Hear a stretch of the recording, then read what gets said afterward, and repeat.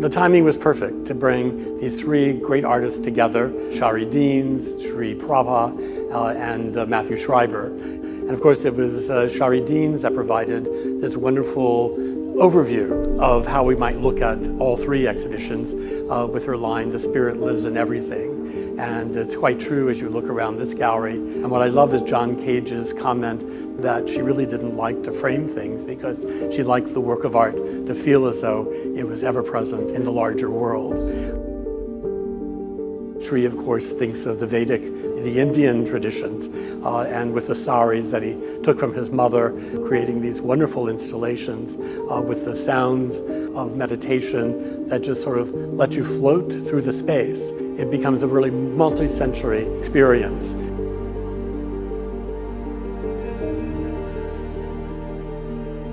As does Matthew Schreiber's work.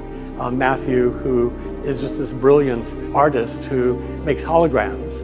It allows your eye to walk into a two-dimensional glass surface, and you see, in the case of his work, the tropical life of Florida, the spiritual camps in New York, and as well as at Casadega.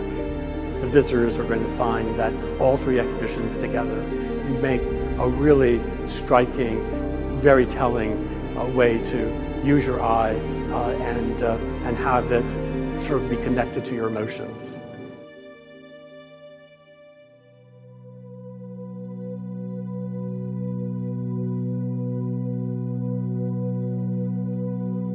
This is a coming of age for Sari Dienes. We have a film, we have a new book, and now we have a major exhibition in a very, very beautiful museum. And we feel that Sari's career has come together in a way that we would never have imagined. The timing of the show, along with the other elements that have been published, mean that Sari is accessible in a way that she hasn't been before. When you walk around here, you're seeing a compressed time period in the 50s, where Sari was in California. She was in the Dalles Gorge with the petroglyph rubbings, where she was documenting these surfaces for the University of Washington. But she went on to make her own set in color. Her admiration for the ancient artists and her belief in the significance of their work was very telling in the way that she handled her pigments. She documented the sidewalks of New York in '53 with Johns, Cy Twomley, Rachel Rosenthal, John Cage helping her hold down these magnificent giant pieces of fabric in the middle of the night when there was less traffic. And she would be out there with her roller. And when you look at these things, you say, well, how many different ways did she touch this material? How many different places did she take it when she's created this montage of energy? So that was a very important period, the 53-54 period, because a lot of these artists came together for the first time, including Johns and Rauschenberg.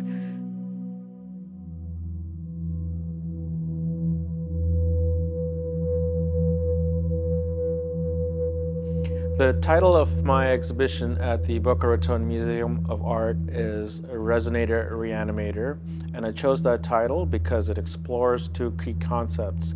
Resonator being part of the idea, concept of us being part of the universe and the resonance that it imbues when you're thinking about it, your consciousness, and it reflects back. That's the resonance part. And then the reanimator part is the idea of life starting from the cosmos and coming down to Earth and making everything happen. So we have this on one hand, the resonating part, and then the reanimator part, and it's this push-pull that brings everything back together. More contemporary science is really looking back at things, saying that, you know, the interconnectedness of things, the universe being part of ourselves, not other than ourselves, that being like the main thing that I'd like people to get out of this, is that we're not disconnected from nature and the cosmos. It's all interdependent and part of us, and it brings to light these wonders if we choose to view it that way.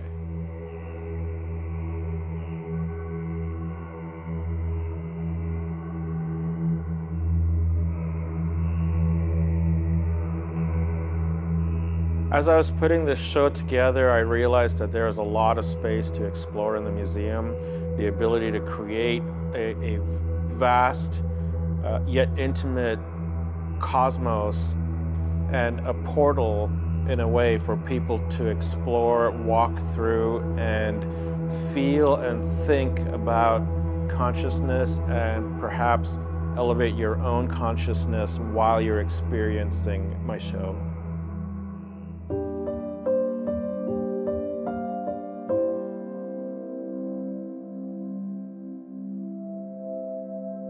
So Orders of Light is the title of the exhibition. Can you tell us why you chose that?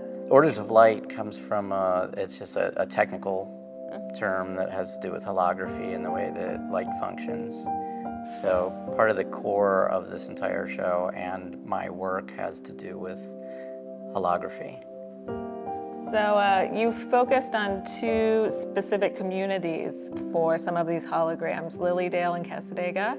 What about those two places drew you to them? They're both spiritualist communities. It's communities where you have to verify that you're able to speak to dead people. And that was very interesting for me as a subject matter. And it started in Florida. And then I just started to research it after I found out how interesting and bizarre it is. And it seemed like a perfect fit for holography.